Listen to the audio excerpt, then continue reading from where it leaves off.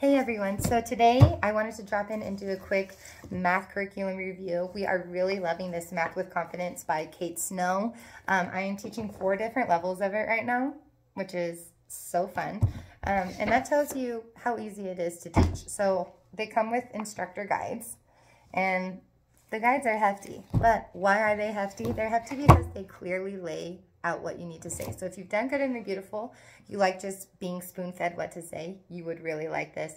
It's also less wordy than Good and the Beautiful. We struggled with Good and the Beautiful because I felt like I was giving a language arts lesson in mathematics, and it was just a lot. It was very colorful and playful, which I did like, but it was too much. And it kind of started accelerating really quickly in the older grades, which I don't know, it just wasn't clicking anymore, but I did love it for kindergarten. So we wanted to try something else. We tried Matthew C. I did love Matthew C for first grade for one of my girls, but also just wanted to try something else in next year. And so we tried Math with Confidence. My 2 third graders were struggling with their multiplication. So I had a friend recommend Kate Snow's multiplication practice books that are on Amazon. And those were super cute. We did them. And I thought, okay, I really like how this girl, how she draws out her processes and like how she makes it fun and it's interactive. And I just looked up some reviews of this curriculum and everyone said really good things. So we tried it. And we've been doing it for 6 months now. And all my kids really, really enjoy Math with Confidence. And I teach, again, my 4th graders, level 4, my 2nd grader, level 2. And, excuse me, my kindergartner is doing level 1. She just graduated halfway through the year because she just, like, zips through math so freaking fast. It's her subject, 100%. She loves it. But, you know, I have a girl, my 2nd grader, my middle child, she does not like math. So this is another reason I really enjoy this curriculum, because even my child who doesn't really like math does fine with this curriculum. And I just think that she has done a fabulous job with simplifying mathematics so that you understand how to teach it as a parent and it's not frustrating for the student. And if it is, then it gives you several different chances to understand that concept. And if your child has understood that concept, you just skip that section and go on to the next concept. So let me kind of explain that for a second. Let's go into 4th grade math so I can show you guys. So my 4th graders just started part B. I'm not going to be doing like a breakdown of each level, just so you guys know, like this is just a very general overview of the curriculum, but maybe down the road I'll do like a more thorough breakdown of like what they're going to cover in each level. Okay, so let's go over this. I don't know if she does this in level 3 because we haven't done level 3 yet, but in level 2 it's also similar, and kindergarten and 1st grade. So you have one sheet where you are teaching a lesson activities. So it will have you do a little warm-up. Sometimes it's a game. That is something we really enjoy about this Math with Confidence too, is there are these games and activities you can play in each lesson. And if you want to do that, great. If you don't have time, or if your kid doesn't enjoy the game interactive side, they just want to get it done, you can just skip that game. But we do the warm-up because it's simple. Sometimes it is with like flashcards, or sometimes money, or sometimes a moving clock. And then sometimes it's just, hey, how many days are there in the year? How many seconds are in a minute, you know? So anyways, going back to this, lesson activities is 1 page, and then your next page, and it will say like lesson 9.1. And so you would pull that up, because it says lesson 9.1, you would pull that up in your instructor guide and manual. You would flip to the exact lesson. So there's like 3.1, 3.2, 3.3, 3.4. We're going to go to 9 point lesson 9.3. Sorry about this. 9.1. Okay. So let me show you, for example. It will say your warm-up, and then you do this little warm-up. Sometimes if they already understand that concept, again, just skip through it. Or if they need more work on that concept, maybe you don't. Maybe you just focus on that for the day. And then skip the stuff that they already know. Activity A. So you would go to Activity A and you just read exactly what this says.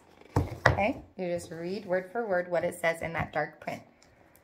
And then it walks you through how to do Activity A. And then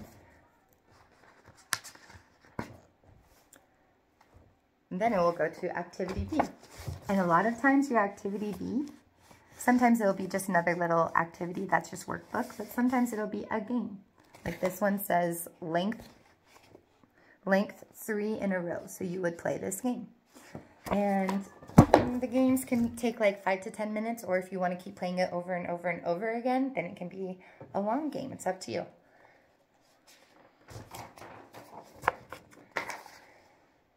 And then you'll have a review page, or a practice. Sorry, there's a practice page and then a review page. So you'll have an activity, a lesson page, so your activity lesson page, then your practice page, and a review page. Okay, so that's 3 pages for a lesson. It usually takes my 4th graders about 30 minutes to do math for the day. Sometimes we just do a math day where we do 2 lessons of that, and then the next day for language arts we'll do 2 lessons of language arts. Or someday we get to all of it. I mean, kind of just depends on the day. So that is how she structures her lessons and the practice and the review. So let's talk about it. The lessons will bring up a concept, okay? And if they totally understand that concept and they've already learned it, then you can skip to, you obviously want to look in your book to make sure you're not skipping new concepts, but it's usually just one concept at a time. So this is units of measurement. So inches, feet, centimeters, things like that. Adding feet and inches and learning how to compute the two. So if your kid is already really good at that, you would skip that section. You would skip unit or lesson 9, and you would go to lesson 10, which is, oh, there's also a unit wrap-up at the end to make sure they understood. We don't usually do the unit wrap-ups, but you can go to 10. And now we'll introduce a new. This one looks like it's going to be long division. So, and we did long division last year, but we are going to practice it again because we haven't been practicing long division. She hasn't really put it in their, it hasn't really been in their rotation for the review section. And this concept, the concept that she uses in Math with Confidence is a combination of mastery and spiral, which I love. We've done Saxon and Singapore math before, which Saxon for sure is the spiral method, and it was really hard for me to teach that. I did not enjoy teaching it because I felt like I was constantly spitting out the same information and just teaching a little piece of new. And it just never felt like I was introducing new concepts. They were doing old math that they knew really well over and over and over again. So I was constantly like crossing out like, okay, we've done this, we know this. And so that lasted for like 4 months. And that was when we first started straight up homeschooling my 2 oldest. And I was like, ugh, it wasn't for us. So we moved on. We've done some trial and error. We tried Good and the Beautiful. We tried Matthew C. I did consider teaching textbooks, but instead we went to Math with Confidence, and I'm so glad we did. We really enjoyed it. So again, you get your mastery concepts in your lessons like 9.1, 9.2, 9.3. And then you get that piece of spiral when you do your review. You kind of get the concepts that you've maybe studied before, but you need to brush up on. So I love this. It's a really good mix of the spiral and mastery concepts.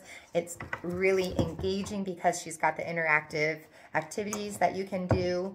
And then it's also, your instructor manual is not colorful, I'll be black and white, but look at it. Look how fun these are. They're color, but not too distracting. Oh, and this is her own. So I hope that was helpful. That was just a really general overview. Last thing I want to say is that some of her levels are split into an A and a B. We've done her kindergarten. That was not A and B. It was just one. It looks like first grade math that we just started last week. This one is not A and B either. Second grade is not A and B. It's just one book. I haven't used 3 yet, but the 4th grade is A and B. So let me know if you guys have any questions. Probably soon I'll do a more thorough, in-depth review of the different levels. But yeah, I hope that was informative. And I'll talk to you soon. Have a good day.